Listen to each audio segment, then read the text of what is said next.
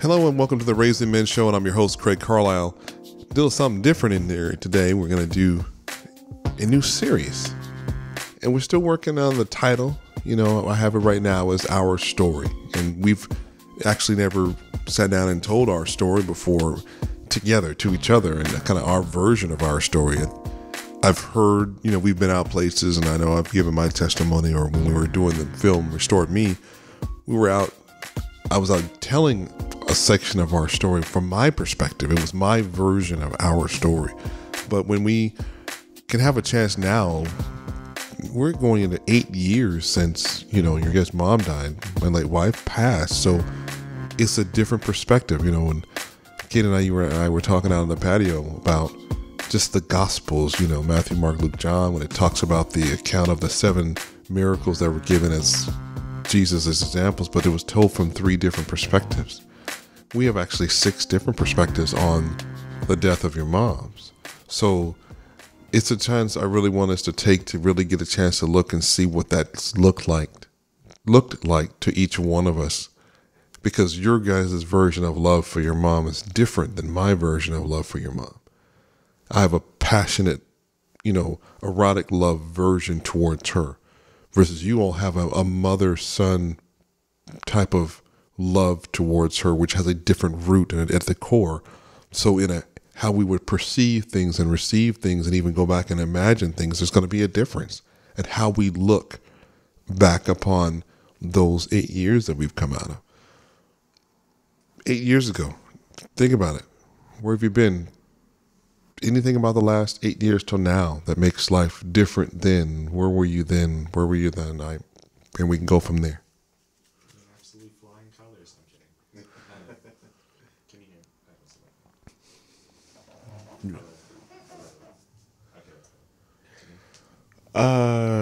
Oh, for sure. I think that from compared to 8 years ago, we've definitely all grown in our like separate paths, our like own personally, physically. Like so much has changed with our own personalities, our styles, just our way of life in general. I think, like, for me at least, when mom first passed, like the year it happened, it was definitely like a sad and confusing time for me. I think for all of us, actually. Sorry, I don't know why I'm saying just me, but it was I was absolutely ecstatic now.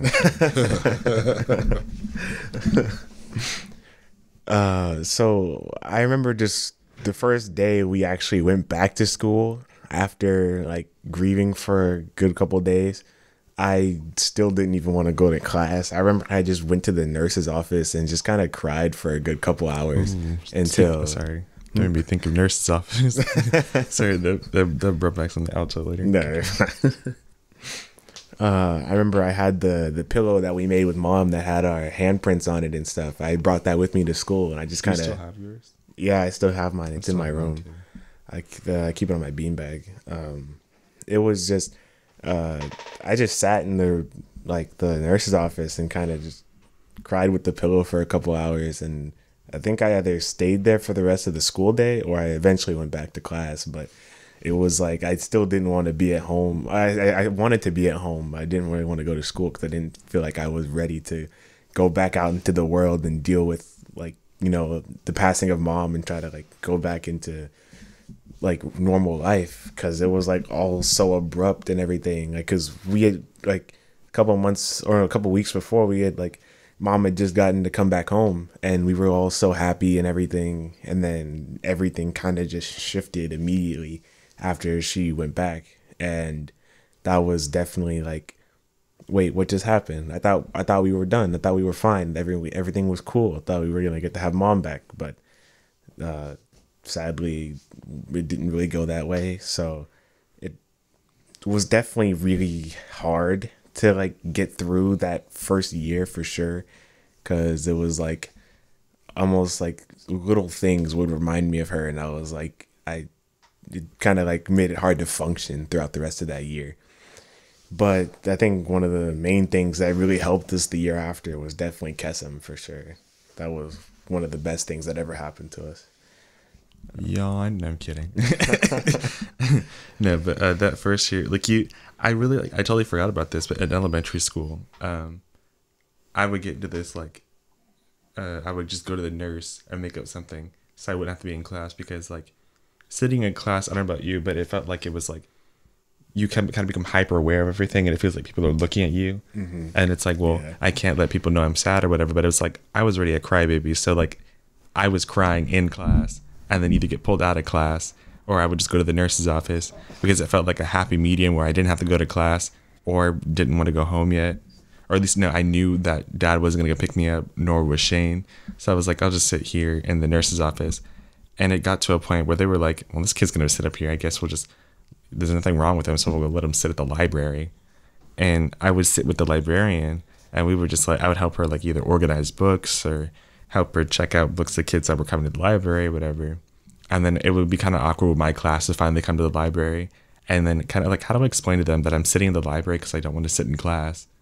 And I don't really know why I'm continuously going up to the nurse.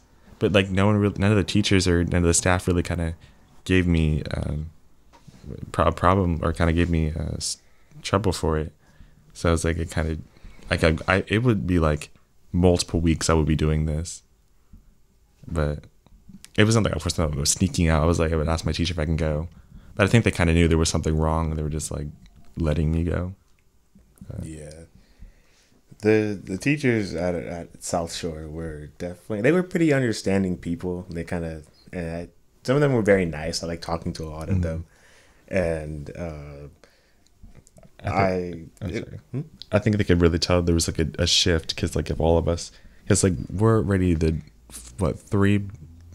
and I, around the same age too. You don't really see a whole lot of siblings and around the same age. At least at that school, you didn't. Black siblings and nothing else, right? Actually, when Mom passed, Evan was in first grade, I was in third grade, and you were in fourth grade. So it was like three of us. And Jackson was Jackson was in preschool. And we had similar teachers, so it's like you can't really mistake us. One, the last name. Two, we were the very few Negroes you'll see at that school. But yeah. And a lot of teachers even some teachers that I didn't even have a class with, who I just like sometimes would talk to, or like our classes would do stuff together. They also started to like pick up on like our like different shifted behaviors and everything. So they were like, they would come talk to, I would get, some of the teachers would come talk to me, check in, like see if I'm doing okay. And I would just like, sometimes I think they would let me sit out. Sometimes if I just wasn't feeling up to doing any like activities, because I didn't really, I definitely hanging out with my friends helped, like, help me go back to, or just ease back into doing normal stuff. But, like when I wasn't hanging out with my friends, and it was just like, I was just left alone with my thoughts, or like daydreaming in class, it was definitely like, it was difficult for sure. Because sitting in class, you get bored and don't want to pay attention. And it's like, well, what trauma do you want to deal with right now? Yeah. Or think about right now? So it was like that, or go to the nurse's office and sit with the library. Yeah. I think the only teachers in elementary school that really knew what was going on, were, I forget her name, the lady, Miss R or whatever. I think her name was like Miss Rubin or Reinbold. But yeah, Miss Reinbold, your fourth grade teacher, Miss Reinbold. Yeah, I think because I was like constantly crying for like, yeah, because those two like shared a class for whatever reason. Mm-hmm. But she was the most understanding, would like let me sit outside and like cry, and so I would have to sit in front of the class literally crying. Mm-hmm.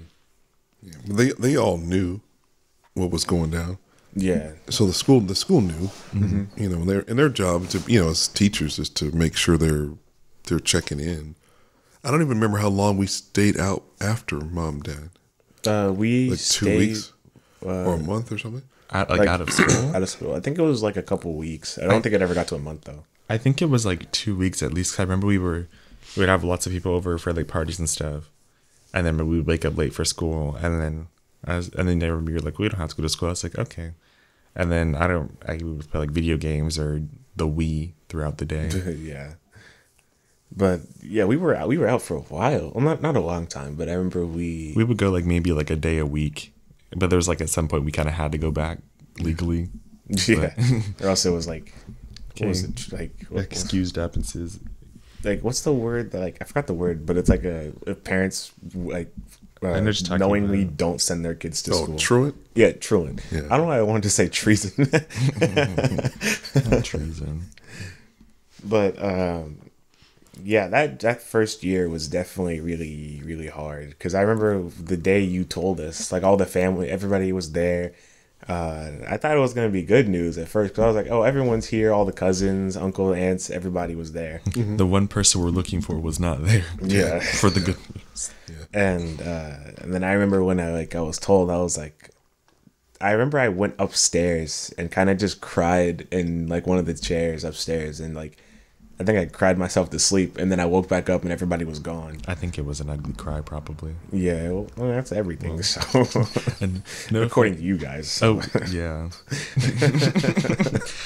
Speaking of ugly crying, what's it called? It was like one of the first few years after Mom had passed, and we were driving somewhere, and then you start crying, but like you do an ugly cry. No, it's not like I'm making fun of you for it. It's like the fact that you do an ugly cry, and then. I think some of us started crying, but at the same time, I was like, can you stop crying, please?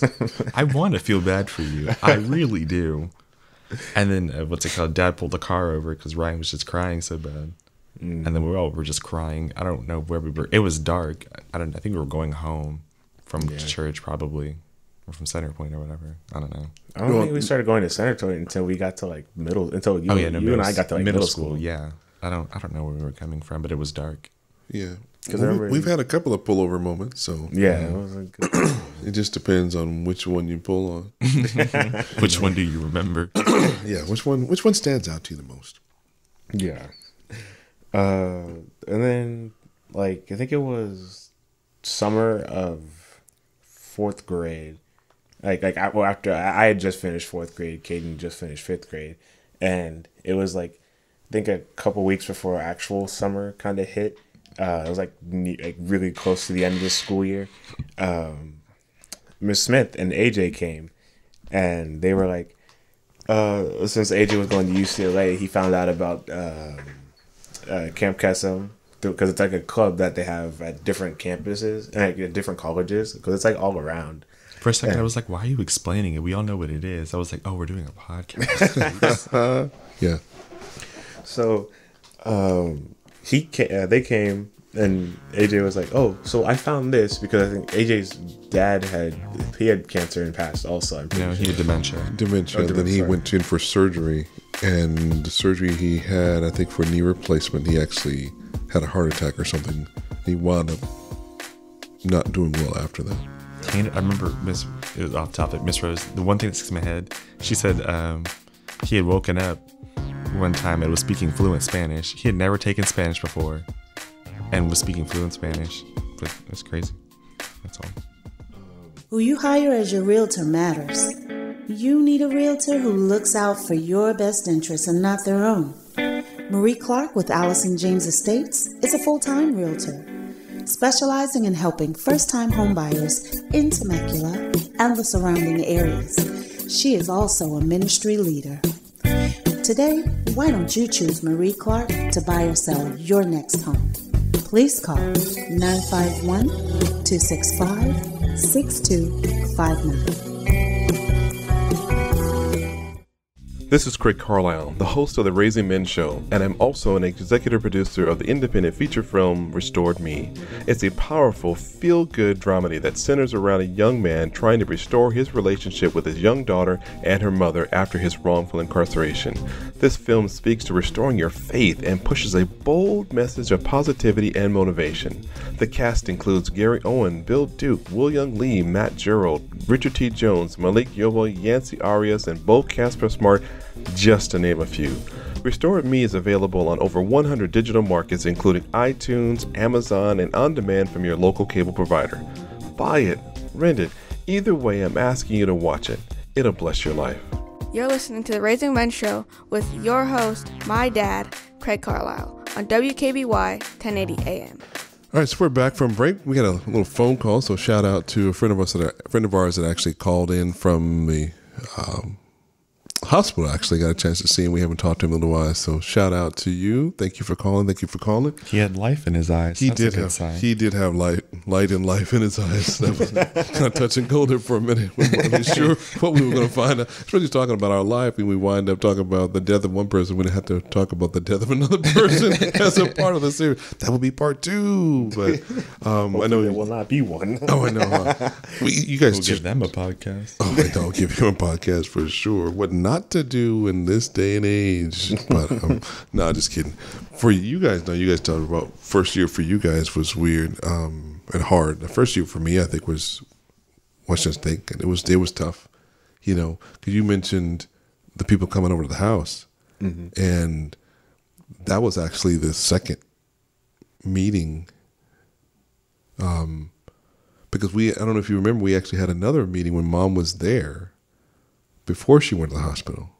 We had a meeting with almost that same group of people where she was actually we sat together and she was explaining that she's going to go to the hospital for a while and she's going to have this treatments and stuff and actually kind of get prepared for what cancer was really going to look like as far as we knew for a while, because we were actually preparing for her to go for a stem cell replacement. So that's really what that pre-meeting was. But and I think it's interesting because part of the grief process, amnesia is a part of the process.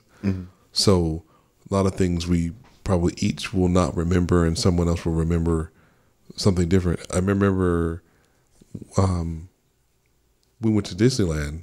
I remember those 2-3 Disneyland trips we had. I don't know if they were before or after Mom passed, but I remember they were there. I think one of them for sure was after, because we went with Rose Smith and Miss Carol Downs. That one I remember for sure. And I remember arguing, I think, with you guys talking about we had never been to Disneyland before, and as far as I knew, that was our first trip to Disneyland as a squad. But you guys were like, no, we've been to Disneyland before. We've been to Disneyland before, and I had totally, had it stricken from the record that we had gone when Kasha had bought tickets for a lot of us with one of her bonuses or something she had gotten. So we had gone way back. I think it was even when Jean, your grandma Jean, was alive. I want to say, and I could be wrong. I don't remember that then. I don't remember that. I remember we went to SeaWorld a lot. I remember that. Yes, I do. Yeah, we did a lot of SeaWorld. But that was before Mom was sick. Yeah, that's before Mom was sick. We bought SeaWorld passes, and we thought it was easy for us to kind of run down to SeaWorld and go. You guys were small kids, and so SeaWorld, a lot of things to touch, and water and animals and reading. Yeah. Maybe not so much reading, but you read about the animals, and it's like this, that, and the third. Yeah, I remember when you guys. I remember having to come home in that one meeting you talk about when you've heard about Mom was not coming back home, right? That meeting was the second of the day for me, because we had actually come and met Shane over at our cousin Brandon's house, and we told him first, and that was tough. I found that for me. Why did you decide to tell Shane first? Well, he's the oldest. Well, right. I get that, but I guess it's different than having to explain it to Shane and then explain it to younger kids that don't get it yet. Plus, I also remember because Shane, of course, Shane had a different dad. He was with Mom before Dad, so he technically knew Mom the longest, I guess. So it would. And that was the only reason why I told him first, because we were a blended family, right? And one of my concerns was if something happened to his mom before he turned 18. My concern was, well, what can really happen? Because legally, I had no jurisdiction. He wasn't adopted. His dad wasn't having that. So I was just going to end up being the placeholder dude that Shane lived with. You didn't actually adopt Shane? No. Oh, I never actually knew that. Yeah, okay. Make sure you guys keep speaking up so we get you on the mic. Okay. So I didn't have any jurisdiction, right? So because your mom was alive, I never had to worry about it. But as she got sick and it became an issue. Well, I should say that. Let me cancel those words. It did not become an issue. It could have become an issue, but the grace of God allowed us for it not to become an issue, because when Mom passed, it was the day before Shane's 18th birthday. So it could have only been an issue for a few hours. And then when he turned 18, he was a legal adult. He could make all of the choices of his own volition, even at the medical. So he was okay. And that's where I think grace really comes in, because had Mom passed sooner, Shane's dad could have easily. And you talk about a different frame of mind we would be in then, dealing with the loss of Mom and then the loss of Shane to the point where, and we did lose him to a degree because we took him to Ohio State. So I looked at my body took that as grieving because he wasn't there. But it wasn't grieving because he was still a part of us. But it was just a lot of not here constantly that your brain doesn't differentiate from when you're going through a lot already. Yeah, because the way my brain looked at it is I was going to be alone because I was taking care of you all because you guys were really young. You know what I'm saying? And since he was 16 all the way till 18, he would help drive. You know, I had 3 drivers in the house, me, Mom, and Shane. So when you all had activities and stuff to go do, and Shane had stuff he was going to go do, it became so much simpler. And then all of a sudden, Mom's gone, Shane's gone, 1 driver. Holy crap, what are we going to do now? You know, and then even on do you guys remember when we took him to Ohio State? Which one? Vaguely. The first time, to take him to drop him. I kind of remember it, And like not come back. I remember I remember we would walk down like the school campus, and we bought like souvenir stuff. We bought like jackets. They were like kind of thin ones. We bought like these silver sock puppet monkey thingy. I remember I got like this weird little, I think me and Jackson both got this like little hamster thing that had like the Ohio State symbol was on it it. it's like a fat round one with the Yeah, it was really I remember walking there and it being like windy, not like it was like a cold windy, but not like freezing cold. And had we met Aunt Joyce before we took Shane to college? I don't think so, because I don't remember any meeting her before. I had met her before at our wedding, and I had talked to her throughout our marriage. And we had gone to, when you guys were much smaller, I think only you two were alive, I want to say. No, actually, no. It was only Shane, your mom, and I then. Because we had gone to Cleveland and Cincinnati on vacation, and my mom got sick. I think you were alive because you've seen my mom, Caeden, but you were a newborn. And wait, slow down. That's not true. That is not true. She's only seen Shane. I thought she... Yeah, because she died the following... We got married in 2001. She died in 2002. So, correct. So none of us have met him. I met her besides Shane. Right, besides Shane. So, and I guess that's also the part of doing this series.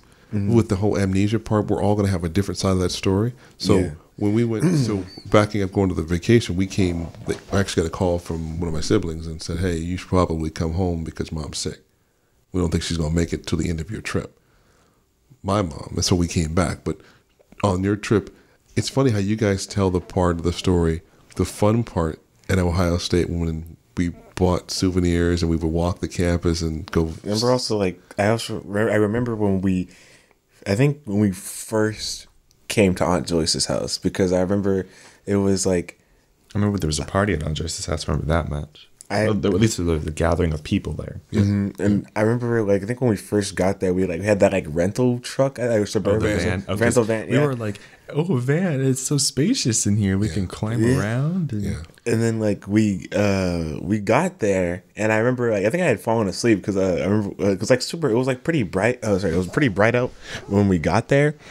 I got off the plane at least, and then when we got to Aunt Joyce's house, I was like.